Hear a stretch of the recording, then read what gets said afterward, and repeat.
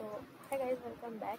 So today I wanna talk about something that happened to me recently, Blox trading server. So I was just looking for offers when I saw someone with showing free dough. Then I of course wanted to check it out. I DM'd her, and then when I got here, I asked her if she gave dough, and she sent me this link. How can I even trust this? If you click it, like how can I even trust that as a real person?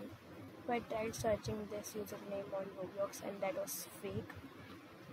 So yeah, I think they need to fix their moderation. Like they need to change if they see any free or something that I think they need to mute them or something.